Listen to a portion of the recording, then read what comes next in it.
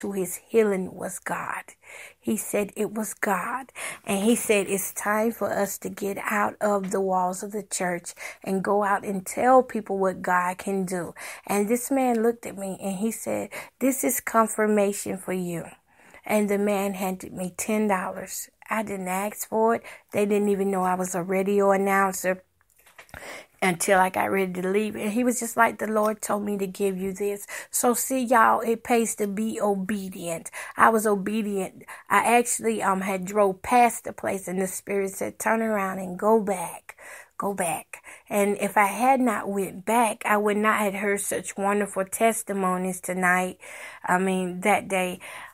To share with y'all, and I'm telling y'all, whatever you're going through, God is able. He's that type of God that he's able to do all things exceedingly and abundantly. That man said he was at stage 3 and stage 4. Can you imagine having 4 different types of cancer in your body, not knowing you're going to make it, and all you had to hold on to was God?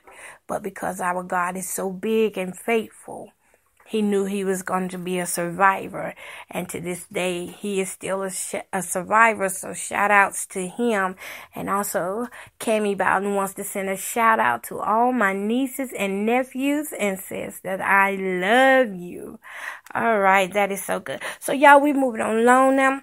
Moving on along because I got a few minutes to tell y'all this. So we're talking about how to de-stress your relationship. So that is the relationship 411, how to de-stress it. Okay, so y'all know in all kinds of relationships, it comes with challenges. You get your ups and downs. You get your good and bad. You get your beautiful and funky. You know, there's just all kind of things that you got to go through in relationships. And these challenges can bring about feelings of stress and anxiety that if it's not properly managed, it can have serious health risk. And also, it can end up leading to broken relationships, broken homes, you know, families just going through this and that.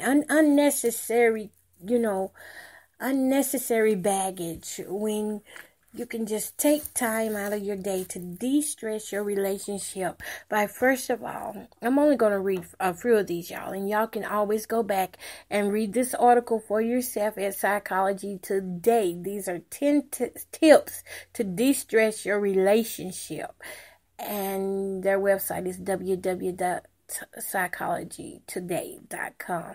Okay, so they're saying that one way you can de-stress is to commit to striving for a healthy relationship no matter what difficulties may arise.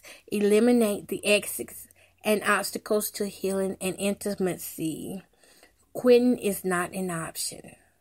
Number 2, be respectful. Even when you are not feeling respected, disrespect does long-term harm to any relationship. There is no excuse for bad behavior.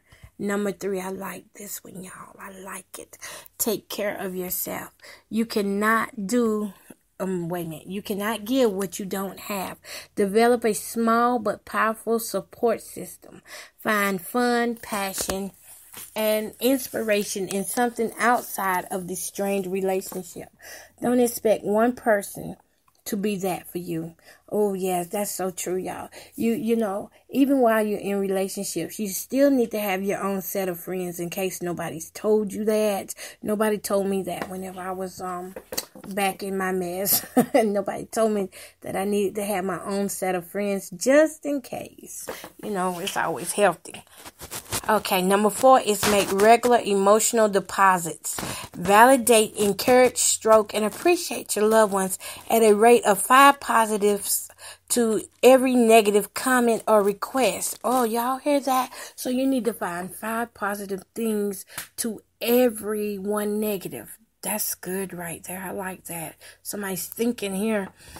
Number 5 is connect daily with eye contact, attention, and affection, and create special opportunities for deeper connections such game night, laughter, walks, vacations, or spending individual time.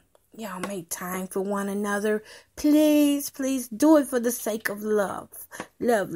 Number 5 is accept others as is and overlook weakness. During stressful times, relationships may be strained and critical. Shift your focus away from flaws and toward the qualities you like and appreciate. Loving is a choice, and it will return whenever you consciously look for the good things in the people you care about. Oh, that's so sweet. Number 7 is maintain healthy boundaries to protect your family and relationships from common invaders such as jobs, too much activity, intrusive family members or friends, telephone, computer, TV, etc. So y'all put them healthy boundaries out there. Number 8 is plan for intimate encounters. Don't wait for it to just happen. Deepening relationships requires planning and effort. Take responsibility for creating the environment as well as the mental and emotional state that will improve your connection. Number 9 is conserve energy. Monitor your energy the way you do money.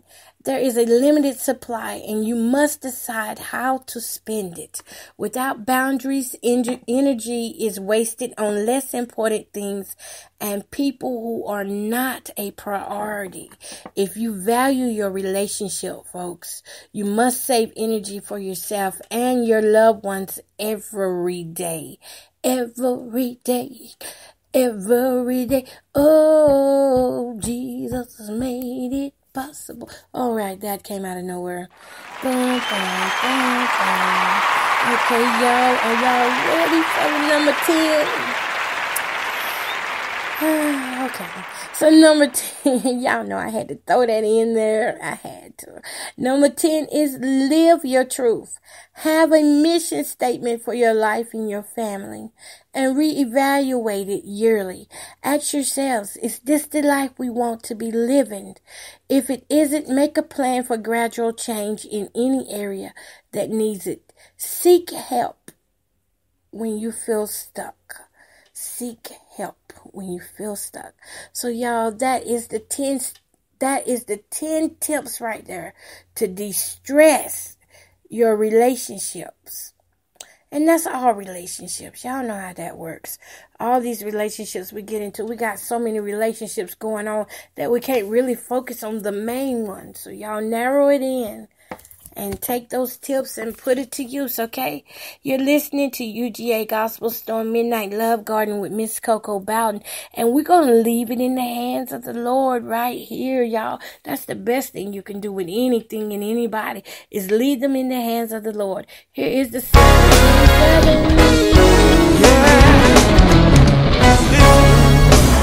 I like the old time way.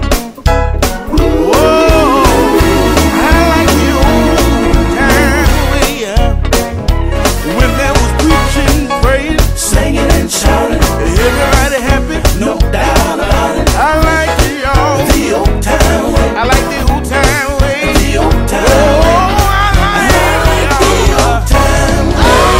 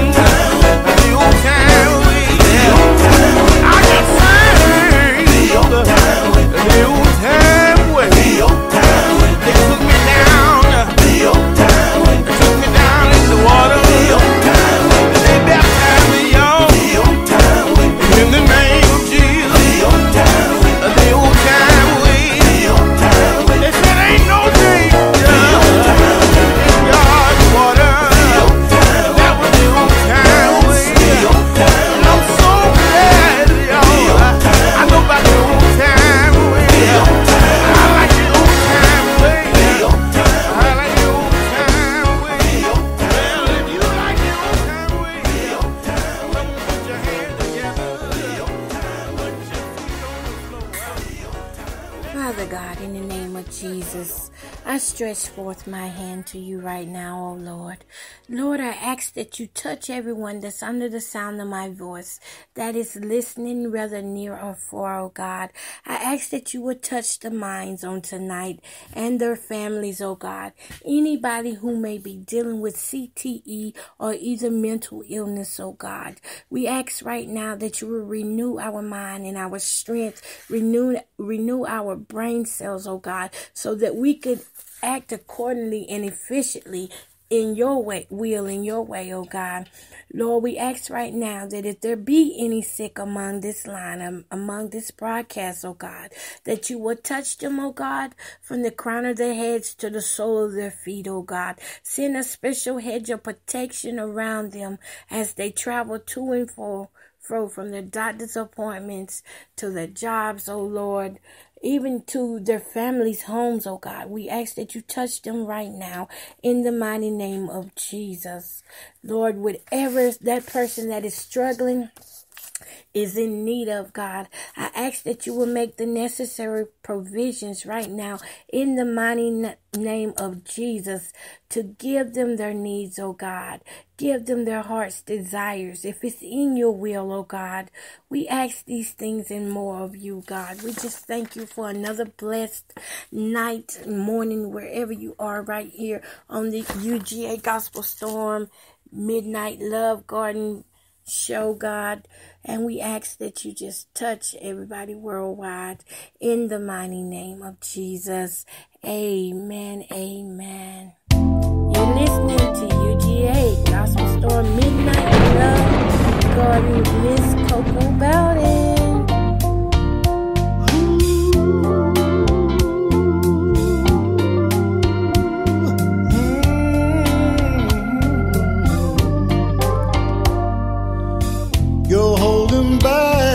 The pain inside for all the wrong turns made, the sorrow and the shame you hide. Your life's a masquerade. Beneath your trembling smile lies a broken heart, like a lonely child. Your world has come apart.